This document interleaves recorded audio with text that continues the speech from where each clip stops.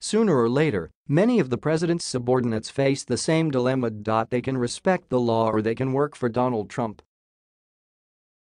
It's often just not possible to do both. Homeland Security Secretary Kirstjen Nielsen became the latest cabinet member to pay the price for not letting Trump do what he wants and on the issue he cares about more than any other when she was forced to resign on Sunday.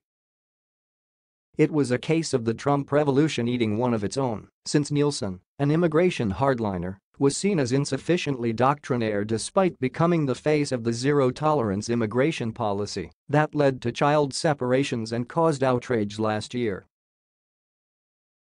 But CNN reporting makes clear that Nielsen also lost her job because she ultimately came to believe that Trump's wilder impulses on immigration, an issue that he sees as critical to his re-election in 2020, threatened America's security and may have run contrary to the law.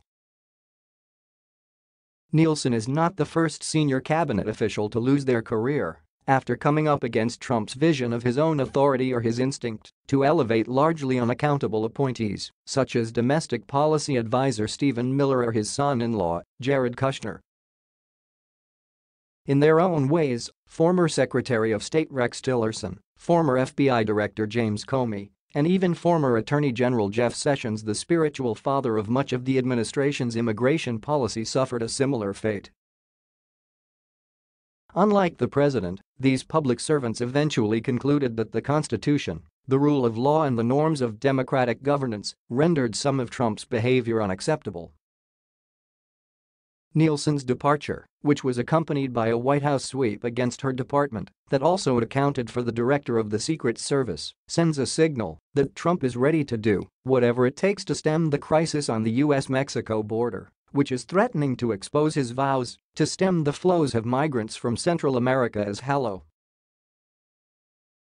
That will be welcome news for Trump's supporters, who relish his bypassing of the Washington establishment and overwhelmingly back his hard line on immigration and warnings that the U.S. is under siege by an invading tide of criminals. But the president's desire to honor the faith of his base on immigration eventually made Nielsen's position untenable.